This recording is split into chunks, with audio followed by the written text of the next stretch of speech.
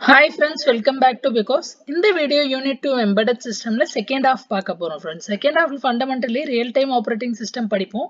Multiple task and processes, context switching எப்படி பண்ணும், then priority based scheduling policies. இந்த நாலு விஷயங்கள் மெயினா பார்ப்போம் second half பொறுத்தவரையும்.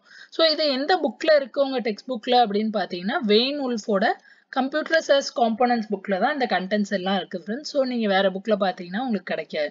இந்த bookோட PDF லிங்க்குமே இங்க இருக்கு. So இந்த லிங்க்ல போனீங்கன்னா அந்த bookை நீங்க டைரக்டா access பண்ணிக்கலாம். நான் கொடுக்கிற எல்லா நோட்ஸுமே இந்த bookல இருக்கிற key points தான். Okay. So first போலாம் multiple task and multiple processes. So இந்த multiple task and multiple processesக்கு கீழே பார்த்தீங்கன்னா மொத்தம் 7 different subheading இருக்கு. எல்லாத்தையும் ஒன் பை ஒன்னா பார்க்கலாம். ரொம்ப சிம்பிளான விஷயம் தான் ஃப்ரெண்ட்ஸ். 7 ஹெட்டிங்னு பார்த்து பயப்பட வேண்டிய நெசசிட்டி இல்லை. ஃபர்ஸ்ட் டாஸ்க்னா என்ன, ப்ராசஸ்னா என்ன, ஆல்ரெடி நம்ம ஆப்ரேட்டிங் சிஸ்டம்ல படிச்சிருப்போம். இங்க எம்பெடட் சிஸ்டம் டேர்ம்ஸ்ல பார்க்கலாம். இப்போ எல்லார் வீட்லயுமே ஜென்ரலி ஒரு வாஷிங் மிஷின் இருக்குன்னு வச்சுக்கோங்களேன். இப்போ வாஷிங் மிஷினை பொறுத்தவரையும் டிஃப்ரெண்ட் டாஸ்க் இருக்கும். ஒன்று வந்து டைமர் ஓடிட்டு இருக்கும், இன்னொன்று வந்து நம்ம எக்ஸ்க்ளூசிவா ஸ்பின் மோடு மட்டும் செட் பண்ணலாம், இன்னொன்று எக்ஸ்க்ளூசிவா ட்ரெயின் மோட் மட்டும் செட் பண்ணலாம், இன்னொன்று வாஷ் மோட் மட்டும் செட் பண்ணலாம். அந்த மாதிரி நம்ம என்ன வேணுமோ செட் பண்ணிக்கலாம் நம்ம தேவைக்கு ஏற்ற மாதிரி. ஸோ வாஷிங் மிஷின்ல நம்ம தேவைக்கு ஏற்ற மாதிரி என்ன மோட் வேணுனாலும் நம்ம சூஸ் பண்ணி வச்சுக்கலாம். ஸோ இப்போ என் டைமர் பார்த்தீங்கன்னா இது என்னோட ஒரு சிங்கிள் டாஸ்க். இந்த டாஸ்கோட வேலை என்ன, மெஷின்ல ஜஸ்ட் டைம் வந்து கவுண்ட் பண்ணும், அது டைமர் டாஸ்கோட வேலை. ஸ்பின் டாஸ்க்னா என்ன, ஜஸ்ட் என் துணி சுத்தி அந்த துணியில இருக்கிற தண்ணி வந்து வெளியே வரணும். ஸோ இது வந்து என்னோட ஸ்பின் டாஸ்க். அப்படின்னா ஒரு டாஸ்கோட அப்ஜெக்டிவ் என்ன, ஒரு டாஸ்க்குக்கும் ஒரு ஸ்பெசிபிக் அப்ஜெக்டிவ் இருக்கு.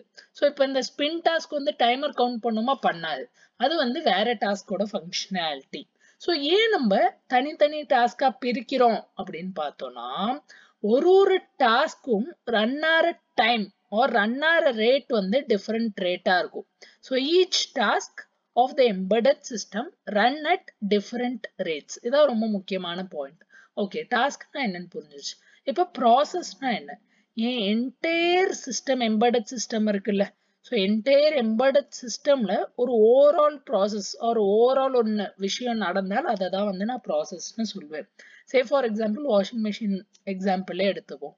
இதில் நான் ஓவராலா ஒரு வாஷிங்கிற பட்டன் செட் பண்ணிடுறேன். ஸோ வாஷிங்கிற பட்டன் செட் பண்ணிட்டா அந்த வாஷிங்கிற ப்ராசஸ்க்குள்ள டைமர் ரன் ஆகும், அதுக்கப்புறம் ஃபர்ஸ்ட் துணி வாஷ் ஆகும், அதுக்கப்புறம் ஸ்பின் ஆகும். ஸோ எல்லாம் ஸ்டெப் பை ஸ்டெப் நடக்கும். ஸோ இந்த என்டையர் செட் ஆஃப் டாஸ்கை கம்ப்ரைஸ் பண்றதா என்னோட ஓவரால் ப்ராசஸ். ஸோ ஒரு ஓவரால் ப்ராசஸ்னா ஒண்ணுமே இல்லை ஃப்ரெண்ட்ஸ், ப்ராசஸஸ் இன் simple terms divided into multiple smaller task. ஒரு டாஸ்க்கும் ஒரு ஸ்பெசிபிக் வேலையை மட்டும் பண்ணும். ஸோ இவ்வளோதான் டாஸ்க், இவ்வளோதான் ப்ராசஸ். So the definition இங்க இருக்கும், task is nothing but a unit of work that needs to be executed by the system. So இது ஜென்ரலா லைட் வெயிட்டா இருக்கும். இது வந்து இண்டிபெண்டன்டாவும் எக்ஸிக்யூட் ஆகலாம். ஸோ இண்டிபெண்டன்டாவும் ஒரு சில அப்ளிகேஷன்ஸ்ல எக்ஸிக்யூட் ஆகலாம். தென் இவங்க ஒரு ரோபோட் வச்சு எக்ஸாம்பிள் கொடுத்துருப்பாங்க, ஜஸ்ட் மேலோட்டமா கோ த்ரூ பண்ணுங்க. அதே மாதிரி ப்ராசஸ்னா என்னன்னா, எப்போதுமே நம்ம ப்ரோக்ராம் அண்ட் எக்ஸிக்யூஷனை தான் ப்ராசஸ்னு சொல்லுவோம். தட் இஸ் ஓவராலா அந்த ஸ்பெசிஃபிக் அப்ளிகேஷனுக்கு என்ன என்டையரா ரன் ஆகுதோ அதை வந்து நான் ப்ராசஸ்னு சொல்லுவேன். இது வந்து they are more comprehensive than tasks. Then இதுல வந்து மல்டிபிள் சப் டாஸ்க் இல்ல மல்டிபிள் டாஸ்க் இருக்கிறதுக்கான வாய்ப்பு இருக்கு. ஸோ இங்கேயுமே ரோபோட் எக்ஸாம்பிள் வச்சு எக்ஸ்பிளைன் பண்ணியிருப்பாங்க, இதை ஒரு டைம் கோ த்ரூ பண்ணுங்க. நெக்ஸ்ட் நம்ம ஃபாரின் ஆத்தர் புக்ல கொடுத்துருக்க எக்ஸாம்பிள் பார்த்தீங்கன்னா ஒரு கம்ப்ரஸர் எக்ஸாம்பிள். கம்ப்ரஸர் எக்ஸாம்பிள்னா ஒன்றும் பெருசா இல்லை ஃப்ரெண்ட்ஸ், ஒரு சிம்பிள் அல்காரிதம். நம்ம ஜென்ரலா ஜிப் பண்ணுவோம்ல, விண்டோஸ்ல பார்த்தீங்கன்னா என் ஃபைல் சைஸ் பெருசா இருக்கு, மெயில்ல அனுப்ப முடியல அப்படின்னா அதை நான் ஜிப் பண்ணி அனுப்புவேன். ஜிப்னா உள்ள என்ன நடக்குது, ஸோ என்னோட பெரிய ஃபைலை சின்ன ஃபைலை நம்ம கன்வெர்ட் பண்றோம். ஸோ அந்த மாதிரி ஒரு கம்ப்ரஸர் தான் இங்க கொடுத்துருக்காங்க, அதோட பிளாக் டயக்ராம். ஸோ கம்ப்ரஸரோட இன்புட்ல என்ன இருக்கும், அன்கம்ப்ரஸ் டேட்டா இருக்கும், அவுட்புட்ல கம்ப்ரஸ் டேட்டா இருக்கும். ஸோ இன்புட்டும் அவுட்புட்டும் பார்த்தீங்க அப்படின்னா ரெண்டுமே சீரியல் போர்ட்ல கனெக்ட் ஆயிருக்கு. ஸோ இன்புட்டும் சீரியல் போர்ட்ல கனெக்ட் ஆயிருக்கு, அவுட்புட்டும் சீரியல் போர்ட்ல கனெக்ட் ஆயிருக்கு. ஸோ இதுல இந்த எக்ஸாம்பிள் வச்சு இவங்க என்ன சொல்ல வராங்கிற விஷயம் பார்ப்போம். ஸோ ஜென்ரலி கம்ப்ரெஷன் எப்படி நடக்கும், சே ஃபார் எக்ஸாம்பிள் எனக்கு ஒரு பெரிய பைனரி நம்பரை கம்ப்ரெஸ் பண்ணணும்னு வச்சுக்கோங்க. ஏதோ ஒரு ரேண்டம் பைனரி நம்பர் நான் எழுதுறேன், 01010101.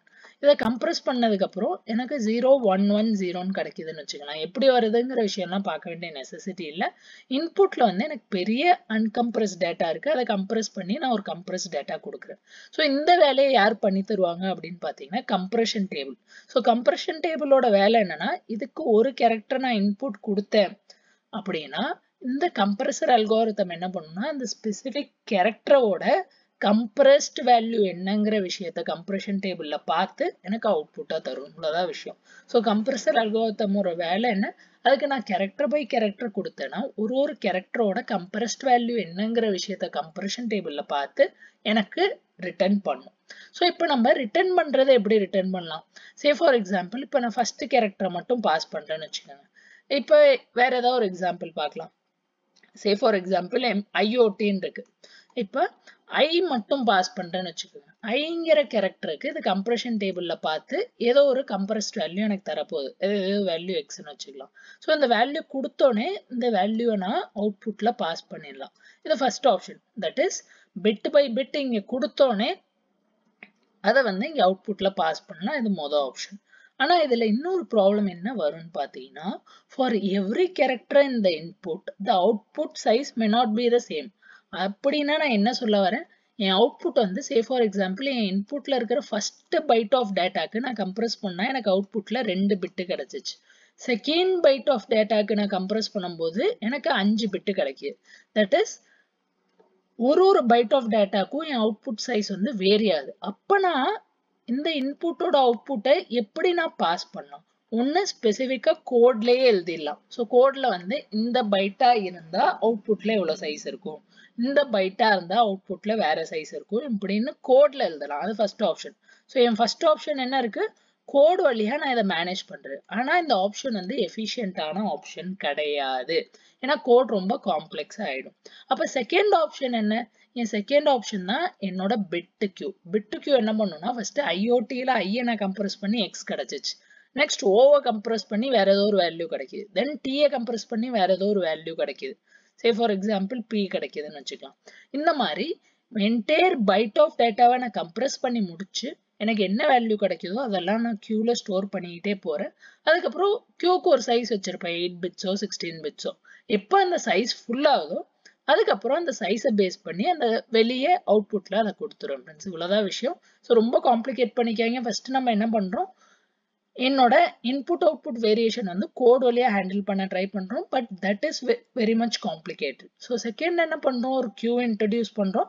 கியூ இன்ட்ரடியூஸ் பண்றதுனால எனக்கு கிடைக்கிற ஒரு அவுட்புட்டையும் கியூல ஸ்டோர் பண்ணி வச்சுட்டு எப்போ கியூல ஒரு குறிப்பிட்ட அமௌண்ட் ஆஃப் சைஸ் ஃபுல் ஆகுதோ அப்போ வந்து அந்த ஓவரால் டேட்டாவை நான் அவுட்புட்டுக்கு கொடுத்துட்றேன். ஸோ இதுல நம்ம தெரிஞ்சுக்க வேண்டிய விஷயம் என்ன அப்படின்னு பாத்தீங்கன்னா, எப்போதுமே எம்பெடட் சிஸ்டம்ல நான் ஆல்ரெடி சொன்ன மாதிரி ரேட் ரொம்ப ரொம்ப குரூஷியல். என்ன ரொம்ப crucial, rate is very very crucial. ரேட்னா என்ன, இந்த எக்ஸாம்பிளை பொறுத்த வரையும் என் இன்புட் ஒரு ரேட்ல வரதுக்கான வாய்ப்பு இருக்கு. தென் என் ஆல்கோ வேற ஒரு ரேட்ல ரன் ஆகிறதுக்கான வாய்ப்பு இருக்கு. தென் என் அவுட்புட் போர்ட்டோட ரேட் வேற மாதிரி இருக்கிறதுக்கான வாய்ப்பு இருக்கு. அப்படின்னா என்ன சொல்றோம்னா ஃப்ரெண்ட்ஸ், என்கிட்ட இருக்கிற காம்போனன்ட்ஸ்ல ஒரு காம்போனன்ட்டும் ரன் ஆகிற ஸ்பீட் இருக்குல்ல, அது வந்து வேற மாதிரி இருக்கு. ஸோ ஜென்ரலி எம்பெடட் சிஸ்டம்ல இந்த மாதிரி தான் இருக்கும். ஸோ அந்த மாதிரி இருக்கும்போது நம்ம அதுக்கு ஏற்ற மாதிரி அதை நம்ம என்டையர் அப்ளிகேஷன்ல கன்சிடர் பண்ணி அதுக்கு ஏற்ற மாதிரி அப்ளிகேஷன் டெவலப் பண்ணும். இதுல இன்னொரு ஃபர்தர் எக்ஸாம்பிள் சொல்லியிருப்பாங்க. சே ஃபார் எக்ஸாம்பிள் உங்க வீட்டில் வாஷிங் மிஷின் இருக்கும், மைக்ரோ ஓவன் இருக்கும். இப்போ மெஷின் ரன் ஆகிட்டே இருக்கு, நீங்க திடீர்னு போய் பாஸ் பட்டன் அழுத்துறீங்க. அப்போ நீங்க பட்டன் ப்ரெஸ் பண்ண ஒரு டிஃப்ரெண்ட் ஸ்பீட் இருக்கும். நீங்க அழுத்தி அந்த இன்ஃபர்மேஷன் அந்த சிக்னல் வந்து அந்த அப்ளிகேஷனுக்கு போய் ரீச் ஆகிற வரையும் ஒரு ஸ்பீட் வேரி ஆகும். தட் இஸ் பட்டன் ப்ரெஸ்ஸுக்கு வேற ஒரு ஸ்பீடு நடக்குது, அங்க உள்ள ரன் ஆகிட்டு இருக்கிற என்ன ஃபங்க்ஷனாலிட்டியோ அதுக்கு வேற ஸ்பீட். அந்த மாதிரி டிஃப்ரெண்ட் ஃபங்க்ஷனாலிட்டிக்கு டிஃப்ரெண்ட் ஸ்பீட் இருக்கு. ஸோ அதை வந்து நம்ம ரொம்ப கேர்ஃபுல்லா ஹேண்டில் பண்ணணும். ஸோ இந்த எக்ஸ்பிளனேஷன்ல நான் சொன்ன விஷயங்கள்லாம் இருக்கும். ஜஸ்ட் ஒரு டைம் கோ த்ரூ பண்ணுங்க ஃப்ரெண்ட்ஸ். திரும்ப ஒரு ரிவிஷன் மாதிரி தான், புதுசா ஒண்ணுமே இருக்காது. Next multi-rate systems. So multi-rate சிஸ்டம்ஸ்னா என்ன, நான் சொன்ன அதே விஷயம் தான். Embedded system has multiple tasks and each task run at a different rate. ஒரு டாஸ்க்கும் வேற வேற ரேட்ல ரன் ஆகுது. அப்போ வந்து நம்ம கோடை வந்து ரொம்ப கேர்ஃபுல்லா டிசைன் பண்ணணும். So multi-rate embedded systems are very common. நிறைய இடத்துல இது அடிக்கடி நம்ம பார்ப்போம். எல்லா எம்பெடட் சிஸ்டம்லயுமே மல்டி-ரேட் இருக்கும். ஸோ இந்த மல்டி-ரேட் சிஸ்டம்க்குமே என்ன கொடுத்துருக்காங்கன்னா ஒரு எக்ஸாம்பிள் கொடுத்துருக்காங்க. ஒரு 2 வீலர் ஸ்பார்க் பிளக் எக்ஸாம்பிள் ரொம்ப டீடைல்டா கொடுத்துருக்காங்க. நான் ரொம்ப சிம்பிளா சொல்றேன் ஃப்ரெண்ட்ஸ், அவ்வளோ டீடைல்டா போக வேண்டிய நெசசிட்டி இல்லை. ஸோ இப்போ நம்ம டூ-வீலர் எப்படி ரன் ஆகுது, கார் எப்படி ரன் ஆகுதுன்னு ஃபர்ஸ்ட் இயர் மேபி மெக்கானிக்கல்ல படிச்சிருப்பீங்க. நான் அவ்வளோ ஞாபகம் வச்சுக்க வேண்டிய நெசசிட்டி இல்லை. ஸோ ஜென்ரலி டூ-வீலரை பொறுத்தவரையும் ஒரு கம்பஷன் சைக்கிள் இருக்கும். ஸோ ஒரு கம்பஷன் சைக்கிள்குள்ள பார்த்தீங்கன்னா இந்த சைக்கிள்ல மொத்தம் ஒரு 4 ஃபேஸ் இருக்குன்னு வச்சுக்கோங்க. 1 2 3 4. இந்த ஒரு ஃபேஸ்லயும் ஒரு விஷயங்கள் நடக்கும் அந்த டூ-வீலர் ஸ்டார்ட் பண்ண. ஸோ அந்த ஸ்பார்க் பிளக்கை நம்ம ஃபயர் பண்ண வேண்டியது ஏதோ ஒரு ஃபேஸோட ஏதோ ஒரு ஸ்பெசிஃபிக் பாயிண்ட்ல. சே ஃபார் எக்ஸாம்பிள் இந்த தேர்ட் ஃபேஸோட ஒரு ஸ்பெசிஃபிக் பாயிண்ட்ல நான் ஃபயர் பண்ணணும்னு வச்சுக்கோங்களேன். அப்போ நான் என்ன பண்ணணும், அதை வந்து கவனமா அந்த நொடியில மட்டும்தான் ஃபயர் பண்ணணும், வேற எப்பயும் அதை ஃபயர் பண்ணக்கூடாது. ஸோ இதுல ஓவராலும் இவங்க சொல்ல வர்றது என்னன்னா, ஒரு டூ-வீலர் இருக்கு அப்படின்னா இதுல இருக்கிற டிஃப்ரெண்ட் ஃபங்க்ஷனாலிட்டி இருக்கு பாருங்க. ஏர் flow, battery voltage, fuel flow, இதோட டைம் வந்து டிஃப்ரெண்டாக இருக்கும். ஸோ அதை வந்து நம்ம கேட்டர் பண்ணி அந்த அப்ளிகேஷனை கேர்ஃபுல்லா டிசைன் பண்ணணும். சே ஃபார் எக்ஸாம்பிள் அந்த கார்ல இருக்கிற அந்த பெட்ரோல் இன்ஜெக்ஷன் சிஸ்டமே வந்து சென்சார் வழியா கண்ட்ரோல்டா இருக்குன்னா, அப்ப நம்ம அப்ளிகேஷன் டிசைன் பண்ணும்போது இந்த டிஃபரன்ஸ் எல்லாம் மனசுல வச்சுட்டு ரொம்ப கேர்ஃபுல்லா டிசைன் பண்ணணும் ஃப்ரெண்ட்ஸ். இவ்வளவுதான் விஷயம், வேற ஒண்ணுமே கிடையாது. அதை மட்டும் ஞாபகம் வச்சுக்கோங்க. எல்லா நம்பர்ஸும் மெமரைஸ் பண்ண வேண்டிய நெசசிட்டி இல்லை. இதோட எக்ஸ்பிளனேஷன் வேணும்னா இங்க கொடுத்துருப்பாங்க.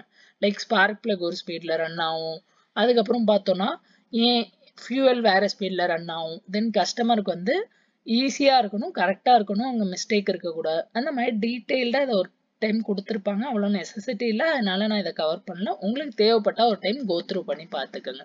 நெக்ஸ்ட் வந்து timing requirements friends. So timing ரிக்குவயர்மெண்ட்ஸ்னா என்ன? ஸோ ப்ராசஸஸ் இருக்கு, மல்டிபிள் ப்ராசஸஸ் இருக்குன்னா ஒரு ப்ராசஸஸ்க்கும் different types of timing requirements இருக்கும். எதனால இருக்கு? ஏன் அப்ளிகேஷன் எனக்கு சொல்லுது இந்த ப்ராசஸ்க்கு இவ்வளோ டைம் தான் நான் கொடுக்கணும் அப்படின்னு. ஸோ என் டைமிங் ரிக்குவயர்மெண்ட் எங்க குரூஷியல் அப்படின்னு பார்த்தோம்னா, என் டைமிங் ரிக்குவயர்மெண்ட்டை பேஸ் பண்ணி தான் நான் ஷெட்யூலிங் பண்ண முடியும். ஸோ நம்ம ஆல்ரெடி ஆப்ரேட்டிங் சிஸ்டம்ல ஷெட்யூலிங் படிச்சிருப்போம். ஸோ ஷெட்யூலிங் பண்ணணும் அப்படின்னா அந்த ப்ராசஸோட டைமிங் ரிக்குவயர்மெண்ட் ரொம்ப முக்கியம். So therefore a scheduling policy must define the timing requirements that it uses to determine whether a schedule is valid. So இதில் அவங்க சொல்ல வர விஷயம் என்ன? ஸோ ப்ராசஸஸ்க்கு அந்த அப்ளிகேஷன் தர டைமிங் ரிக்குவயர்மெண்ட்ஸ் என்ன அப்படிங்கிற விஷயம் ரொம்ப குரூஷியல். யாருக்கு குரூஷியல்? அந்த ப்ராசஸஸை ஷெட்யூல் பண்றதுக்கு வந்து குரூஷியல். ஸோ இதில் 2 டைமிங் அவங்க சொல்றாங்க. ஃபர்ஸ்ட் டைம் என்ன அப்படின்னு பார்த்தோம்னா, இந்த டயக்ராம் பார்க்கறதுக்கு முன்னாடி ஃபர்ஸ்ட் டைம் வந்து ரிலீஸ் டைம். ஸோ ரிலீஸ் டைம்னா ரொம்ப சிம்பிள் ஃப்ரெண்ட்ஸ். என் ப்ராசஸ் வந்து எப்போ எக்ஸிக்யூட் பண்ண ரெடியா இருக்கோ அது என்னோட ரிலீஸ் டைம். இதுலயுமே 2 டைப் இருக்கு.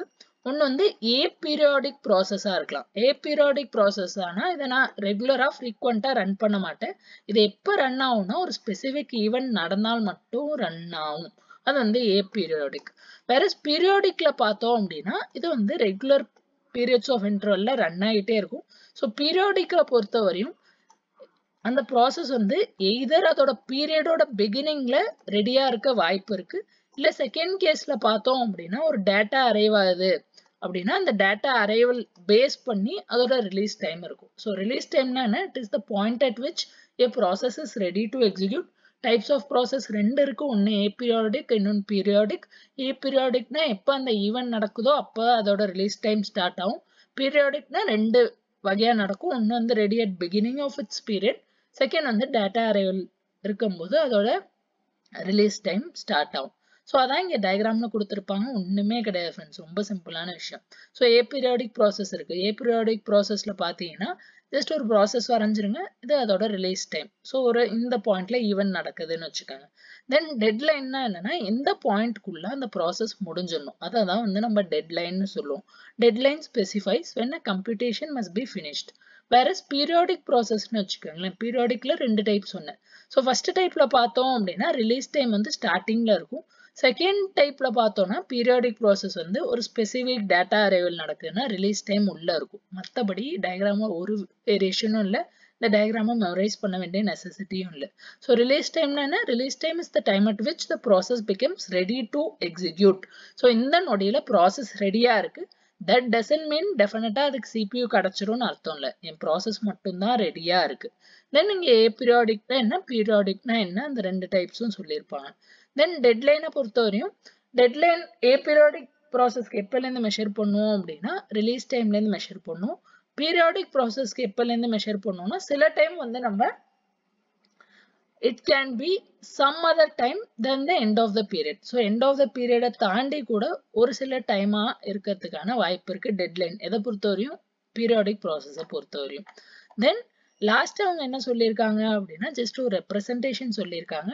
So a set of processes with data dependency is known as a task graph. So இப்போ P3, P1, P2 மேலே டிபெண்ட் பண்ணுதுன்னா இந்த மாதிரி ஒரு டயக்ராம் வரையும். ஸோ இங்கே வந்து பார்த்தோம்னா P3 depends on P1 and P2 and P4 depends on P3.